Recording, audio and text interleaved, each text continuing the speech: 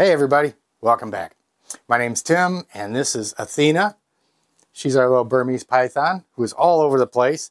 And the timing is pretty bad here. There's a pretty high likelihood she might poop on me during this video. So we're going to try and get it done before then, but we'll see. But today what we want to talk about is some of the things that go into producing YouTube videos, particularly with animals, particularly when you're doing it by yourself, and some of the things that we are doing currently in order to up our production value, get some better, more interesting, some cleaner, more professional looking videos out there. So we've got a lot of stuff to go over today on Intrepid Exotics. Whether you're a lifelong keeper or just getting started, help us encourage responsible keeping, conservation, and public education in the interest of keeping our reptiles safe and healthy as we protect them for future generations. You're invited to spend time with us as we experience these awesome animals together on Intrepid Exotics. Now really quick, before we get too deep into this, quick shout out to USARK, United States Association of Reptile Keepers. If you guys aren't currently members, I strongly encourage you to go to USARK.org and see everything that they do for us as animal keepers. They definitely need our support. Memberships are really manageable for most folks, and the numbers really do matter. So please, when this video is over with, I've always got the link for USARK.org and their YouTube channel down in the description. Go check them out. They really need your help. They've had a lot of big wins here lately, but next year is going to be coming around, and we're going to need everybody's support then as well. So with that being said, I've had a couple weeks here, probably 2 or 3 weeks, where, man, the schedule has just been insane. A lot of you guys know I work a day job, and then after that, I come back and take care of the animals, clean enclosures, feed, produce the YouTube videos, and we've got a library of over 300 uploads at this point, which is really cool. You know, we've covered a lot of ground in those 300 episodes in almost 2.5 years. And one thing that's kind of unique is that the first 2 years of that, I did all of this on a cell phone. Well, she's wrapped around it right now. But I recorded everything on a cell phone. Just got some really cheap mics and things like that to use with it that I just wasn't happy with. And thanks to our Patreon supporters, who we are very grateful for. We've got some really great folks on there. But, you know, since we don't do any breeding or selling or anything, we lean heavily on things like that. And they've really been instrumental in helping us to upgrade our recording equipment, upgrade our sound, upgrade the types of things that we can put in. But the thing is you can have the best equipment in the world, and if you don't know how to use it, it's useless. So that's one thing that I've seen and I've been learning, is you can take a pro videographer, photographer, give them bottom rack equipment, and they can typically do better than a novice that's got the best gear on the market. So that's what we've been focusing on a lot here the last couple weeks, about the last month or so. I've got a fairly decent, it's a starter camera. It's Canon M50 Mark II.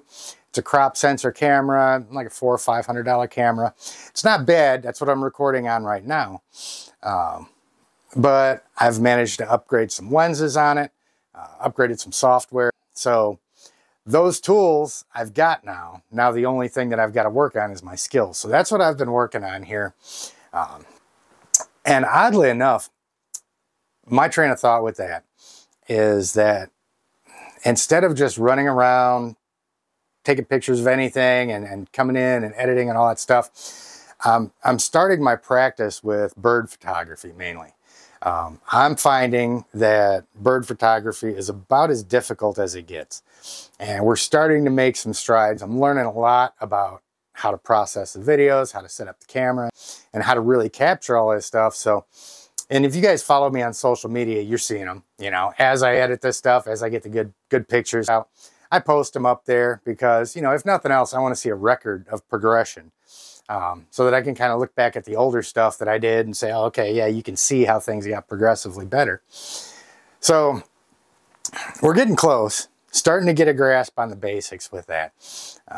And as soon as I get comfortable, I'm hoping within the next couple weeks or so, I should be fairly comfortable with getting things, you know, the way I want them and being able to execute these basic tasks, which aren't really so basic when you're talking about catching wild birds flying around all over the place. It is a trick.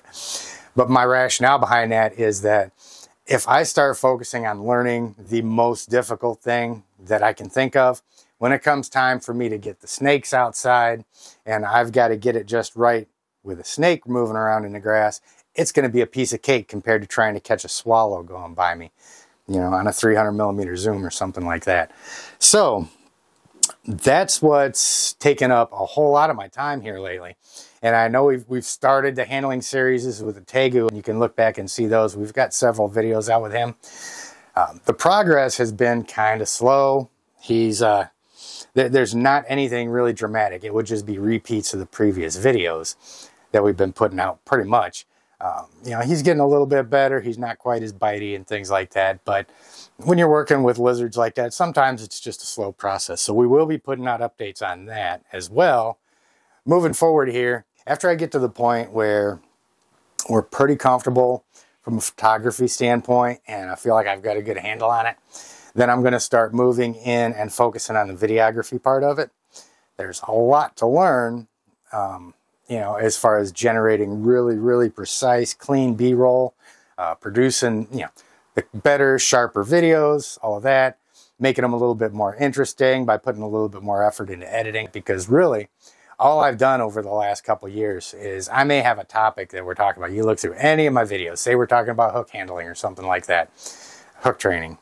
You know, I'll set the camera up and just talk into it, and I'll start rattling off everything that I know about it, everything that's pertinent, you know, and so it's pretty much talking head stuff with animals in it. And it's such a shame because I've got all these amazing animals here, and I would really like to take full advantage of the creative aspect of that and, you know, really be able to put out some stuff where people can really see and really appreciate these animals in a really good light through really good videography and things, and great pictures and up in the B-roll. We've got, you know, outside of the camera, I've also got, since I do all this by myself and I typically don't have anybody to record for me, you know, I've got the tripod set up, I've got a gimbal that I can set the camera up on, and not only can I use that to stabilize while I'm out moving around and shooting video, it's also got a tracking sensor on it, so all I got to do is gesture to it and it'll follow me everywhere I go. So it'll be a lot easier when we get outside and I'm trying to chase a lizard or a snake around the yard. I could just tell the camera to follow me and it's going to, you know, follow me. I don't have to worry about dragging everybody back into frame. So it's all these little things that are going to make a big difference. When it's a one-man show, it can be kind of difficult to pull off, especially when you got the full-time job and then, of course, care of the animals and doing all the other stuff. So it's a challenge, but I really want to do justice to all of the folks that have supported the channel, that have, you know, been regular contributors through Patreon. And, you know, I've had a couple people make some pretty sizable donations that have enabled me to, you know, splurge that extra money on some of this equipment. So I really want to make sure that I'm putting forth the effort to learn it really well and get really proficient with it. So this is all going to make everything a lot better moving forward, going down the road. So I'm hoping that this third year, you know, and in October, we'll have hit 3 years on the channel. I really want this third year to be stellar. Really want to start up in the video quality and start doing more on location stuff with more people, more collaborations. So, and it'll be a lot of fun to be able to have a setup out there where we can capture that stuff in a way that does it justice. So I think I'm going to get Athena back in her enclosure now because she's been really good and she hasn't soiled me yet. But she's such a sweet girl. You're such a good girl, ain't you? Yes, you are. So yeah, we're going to get her back home. And don't forget, guys, jump down, like the video, get it out to more people, get subscribed to the channel. Yeah, that gets it out to more people. If you enjoy what we're doing, there's going to be a lot of cool stuff coming down the pike here as we go. And definitely appreciate you guys hanging out, and you have an outstanding day, and we will see you Saturday night at 7 o'clock Eastern for our live stream. And for our contributing Patreon members, we've got our Zoom call at 8:30 Eastern immediately following the live. So we'll catch you guys later. Have an outstanding day, and you guys take care of each other.